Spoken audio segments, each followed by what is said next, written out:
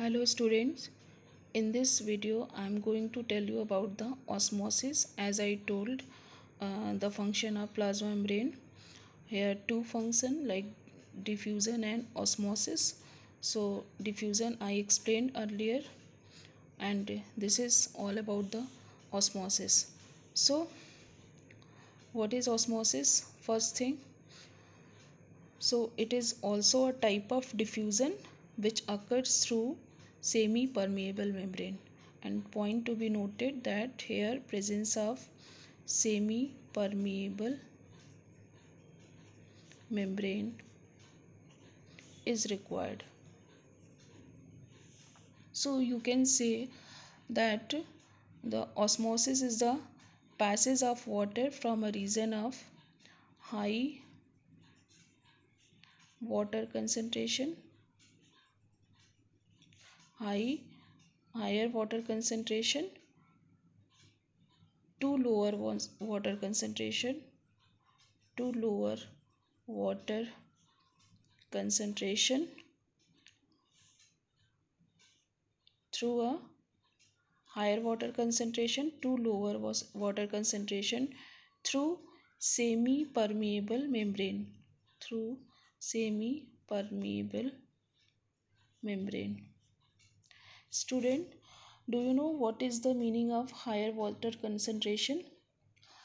Higher water concentration means water should be pure.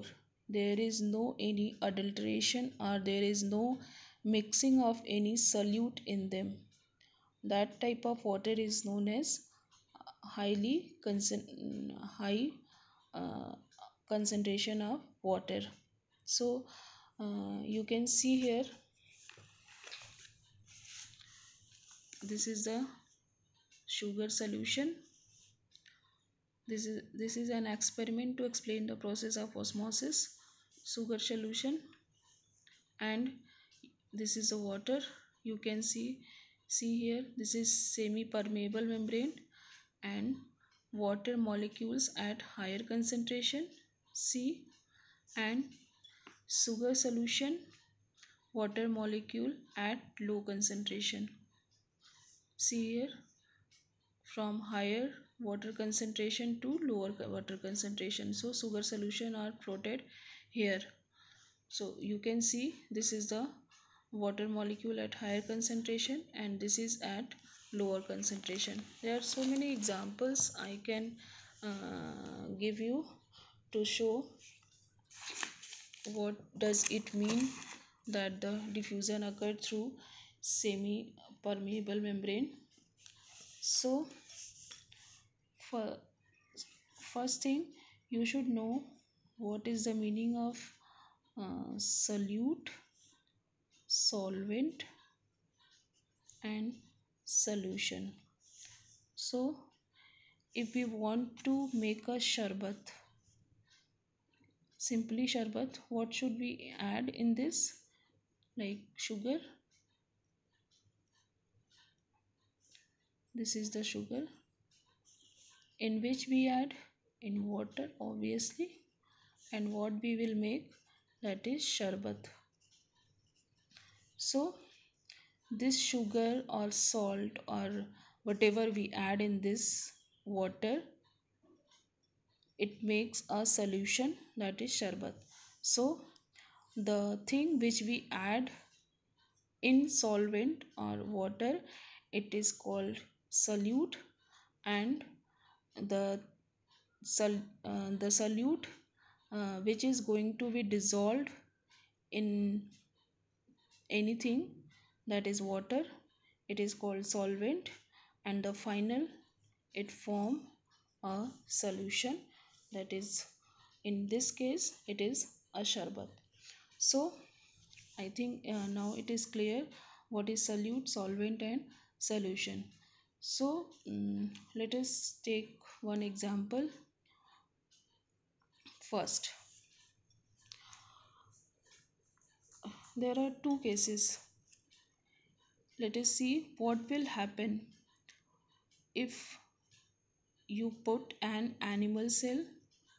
What cell? An animal cell like RBC or plant cell, any leaves you can take example, into a solution of sugar or salt prepared in water. Prepared in water. So there are three situations. What I told, let's see what will happen if you put an animal cell or RBCs or plant cells, any leaves, into solution of sugar or salt prepared in water. So three situations may occur. First, if the medium surrounding the cell has higher water concentration,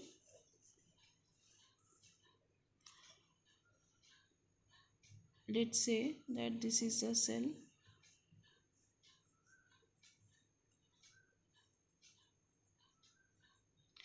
So if the medium surrounding the cell has higher water concentration, there are so much water concentration than the cell, that is, if solution is very dilute solution, the cell will gain water by osmosis, and such a situation is called as, or such a solution is known as hypotonic solution. So you can see this is the very diluted condition, there are so much water present, and here the cell sap is so concentrated, so water will move inside. Here water will move inside. You can take another example. Just take some raisins and put it in water. These are the raisins. After some time, what will occur? The raisin will swell up. What happened here? Says concentration of raisin cell sap is more concentrated than the outer solution. This is very dilute solution, you can say dilute solution. So water will move inside, and this is called hypotonic. This is a kind of hypotonic solution, and the process what occur, it causes end osmosis, means the cell swells up. Cell swells up. So while water molecules are free to pass across the plasma membrane in both direction, more water will enter the cell than leave. You can see here that more water will enter the cell than leave. The net result is that water enters the cell. In such situation, cell is likely to swell up. See here, that is, it become inflated or turgid. There is one condition that is known as turgid. If we water the plant, the all the cells of the plant become turgid, full of water. And what about the RBCs? Such swollen RBCs may be ultimately burst. Obviously RBC will also swelled up, and it may burst. Or there is another term known as hemolyzed or hemolysis. It means the RBCs will burst. In second situation, what should be the second situation?